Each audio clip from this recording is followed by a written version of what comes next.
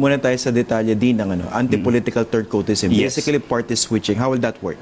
Well, of course, it is essential for a functioning democracy that you have strong political parties, because political parties are the legitimate vehicles for citizens' participation. And what we have are, through the ages, would be a weak party system.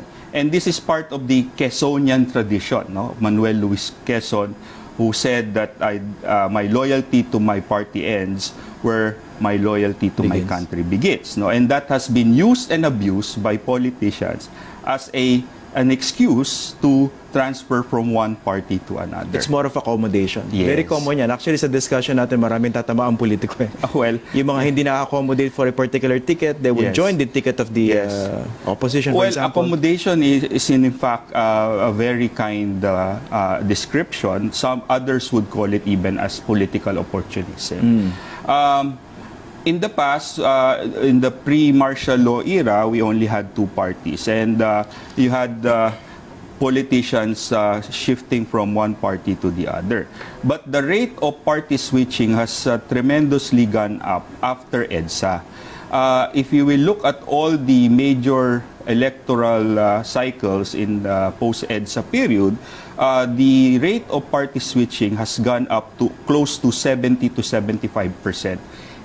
After every presidential election. Ano yung reason? Bakit nag-worsen after EDSA?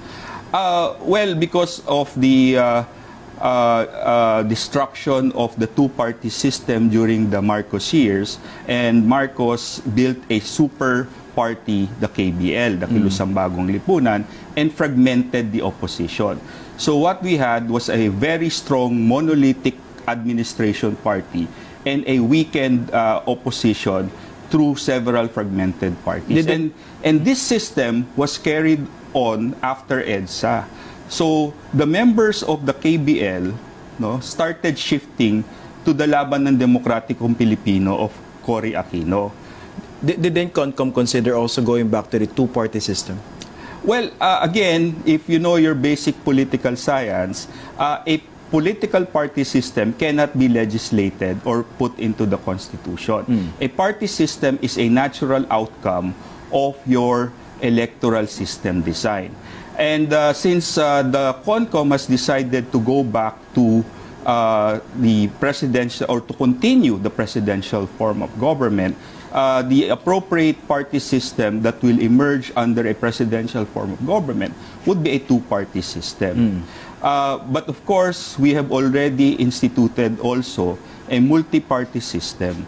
So now we have a mixed party system. Palalakasin nila yung mga political parties. Yes. Pero kasi the proposal coming from the committee is basically you're not allowed to switch parties during your incumbency. What else? Well, the provision that we have introduced is that in the first election or in the succeeding elections after the adoption of the new constitution, a politician elected under his or her political party is not allowed to switch parties during their term of office, and they cannot switch party 2 years after the election or 2 years before the election. Medyo strict, no? Yes, it's strict because of the situation we have right now. It's a disincentive for politicians to just switch party left and right for all possible reasons, no? Kasi we need to ensure that political parties are strengthened by presenting their platform of government, their program of government to the people. And we have to make sure that once a politician joins that political party, he or she is committed to the program of that party. But what if the politician is expelled from the party? What happens to him? Of course, when there are certain instances in which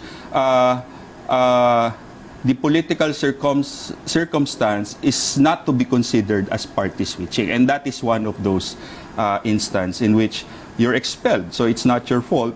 So personally, I think party switching is the conscious transfer from one party to the other in order to gain something. Coming from the person himself. Yes, yes. But if you're expelled, it's not your decision, right?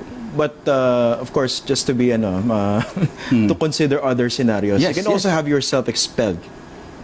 Well, yeah. Pwede mangyari yun, di ba? That is possible. That is possible. You can. But then again, what I've said during the briefing yesterday, if you have issues with your party leadership, you stay. You stick it out with your party and you challenge the leadership of your party. And that is how internal party democracy will flourish and eventually strengthen that party. And eventually, if we have that in all parties, then we will have a strong political party system.